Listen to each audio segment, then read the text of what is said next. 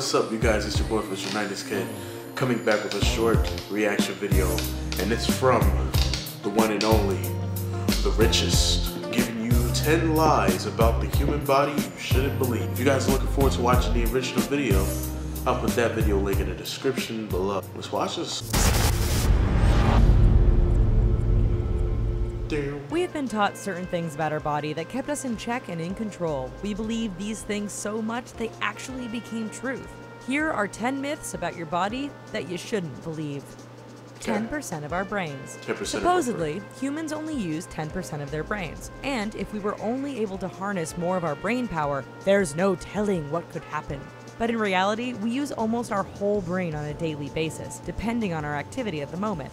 As we do different things throughout the day, parts of our brain activate to help us complete those tasks. This is why even damaging a small part of our brain can have detrimental results.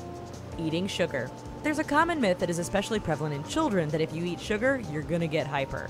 However, there is no substantial proof that eating sugar will affect your energy levels or cognitive state. Sugar will still rot your teeth and cause you to get fat though, so it's best to just avoid it altogether if possible. What? Come on, son, you serious? So you think this entire time when I was a kid, eating all of that sugar was just, where that hyper shit just don't exist and it was just about me? Okay. Water consumption. Numerous doctors and health boards have told us all that we have to drink at least 8 glasses of water a day in order to stay hydrated. In reality though, someone who lives a sedentary lifestyle doesn't need as much water as someone who's more active throughout the day. Essentially, water consumption varies from person to person. Eyesight.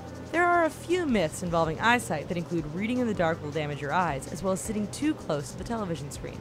The former was probably created so partners could go to sleep without having to deal with the light, and the latter was probably said to keep people out of the way of the TV. In fact, your eyes actually adjust to their surroundings, and the damage isn't really made. 5 senses. For years, we have been taught that we only have 5 senses: taste, sight, smell, touch, and hearing. But scientists and researchers have found that we actually have countless different senses that have yet to be discovered, researched, and named. Some senses include being able to tell the temperature, as well as being able to predict and react to pain. White teeth. You know, that's actually true. For decades, we have been told that a happy and healthy smile is full of white teeth. Toothpaste and teeth whitening models all promise a natural-looking smile that'll make you look good. But in reality, teeth are actually naturally yellow. But a yellow smile doesn't look very good. Modern-day teeth whitening techniques actually do more damage than not brushing your teeth, as all of your enamel gets damaged. Tongue tasting. For years, there was a myth that each section of your tongue tasted different things, like salt, sweet, sour, etc. But all the taste buds actually work together to taste everything, which means that you don't need to worry about where to plant your food on your tongue. Cracking knuckles. Maybe it was because the sound was annoying, but the myth that cracking knuckles causes arthritis is actually not accurate. A study was done in 2011 by doctors Kevin DeWeber, Mariusz Olszewski, and Rebecca Ortolano, and found there was no correlation between osteoarthritis and cracking your knuckles. Shaving.